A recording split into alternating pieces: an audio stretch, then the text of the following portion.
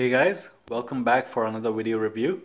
Today we are looking at a wooden cube digital LED display clock by Perry Lee.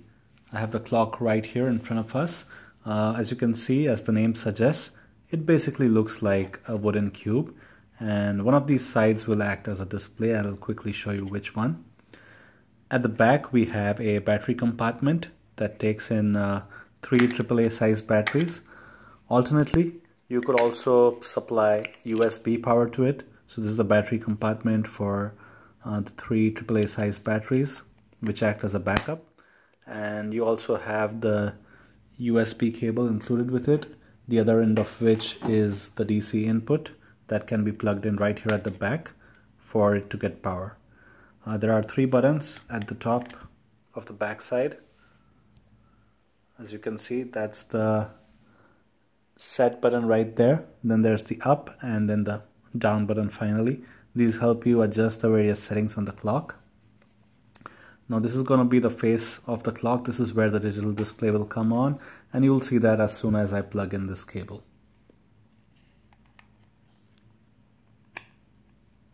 There we go. It's showing us the current time. The dot at this corner indicates that it's night, that means it's PM. So when you have the 12-hour format on, a dot here would indicate PM, and when there's no dot it would be AM.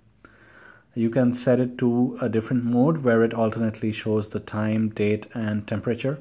Right now it's set to the static mode where it only shows the time. This clock is also sound activated, so when it's in the power saving mode, if there's a sound of greater than 50 or 60 decibels, it will automatically come on, the screen will come on, and it will show you the time. There's also an alarm function in this clock. You can set up to a total of 3 alarm clocks that you can optionally turn on or off on the weekends as well. All the settings can be done using the buttons at the back. And there's also an instruction manual included that pretty much explains how to set up this clock. So now I'm going to set this up to the alternate blinking mode using the set button.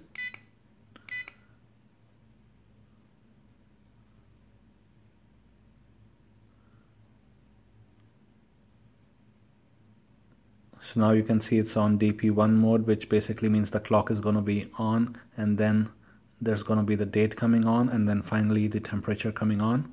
So it's going to toggle between the clock and the temperature and the date.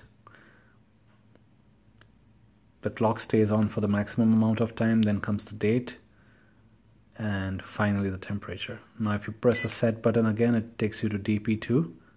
This is the mode where the clock remains on continually and there's no temperature or date display that comes on. You can flip the time between 12-hour and 24-hour formats as well, so that's another option. Lots of flexibility with this clock. Overall, it's a nice looking clock, very lightweight. There's no weight to it, and it goes well with any kind of furniture, especially if it's brown or black in color. You can simply put it on any shelf and it's going to show you the time.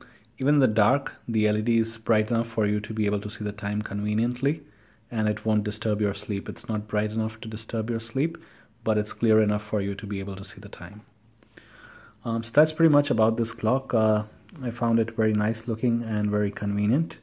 Hope you liked watching this product and hope you enjoyed watching the video. Your questions, comments and feedback are always welcome. Thank you for watching.